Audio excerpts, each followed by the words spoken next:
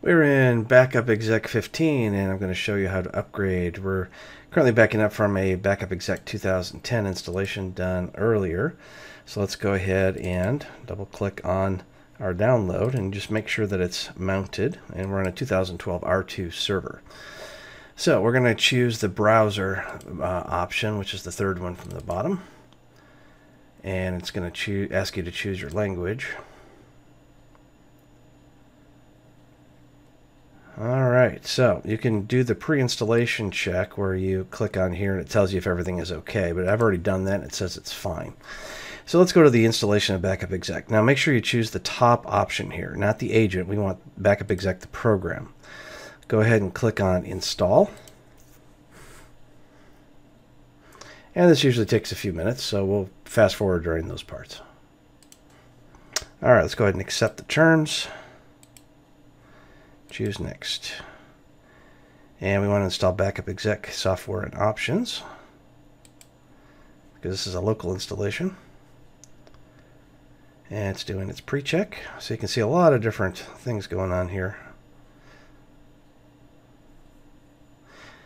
Alright, now if you're doing an upgrade from an older version, make sure you're on SQL 2005 SP4 or newer. If you have anything older than SP4, this will not work. So it will not tell you it won't work until after you try to install it. So anyway, we've got a few warnings here, but nothing important. So we'll just go ahead and click Next. All right, I've already gone ahead and installed the licenses from the installation from the files that I got previously. So we'll just go ahead and click Next.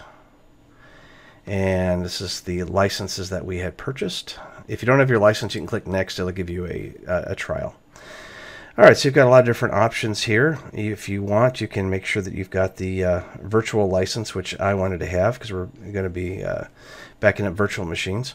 And by default, these other options are not checked, and they probably shouldn't be unless you have a license for them. So just go ahead and click Next.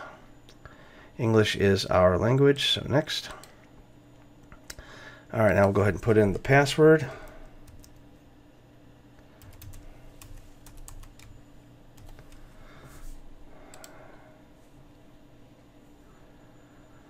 Okay, we'll choose the default program files, and we'll say we have read the various different things. We acknowledge, and we're going to go ahead and put it in the default location and install.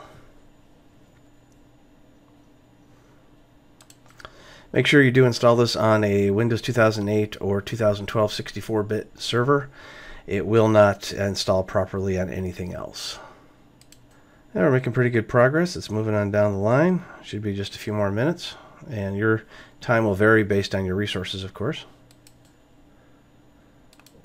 Alright, during this upgrade, keep in mind that your agents will be also upgraded on your servers.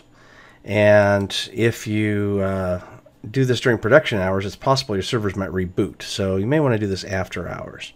Okay, it says everything was updated before continuing review the following information.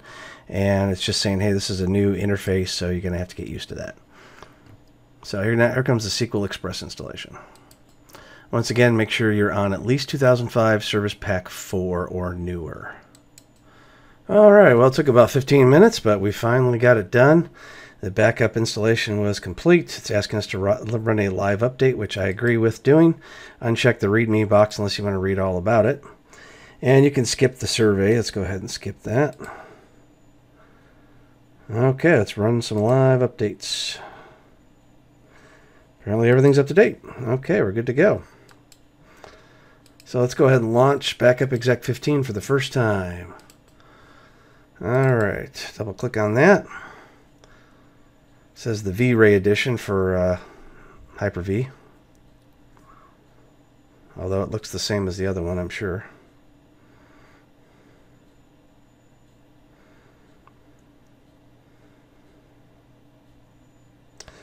All right, it's recommending that we export our database encryption key, which we'll do another time.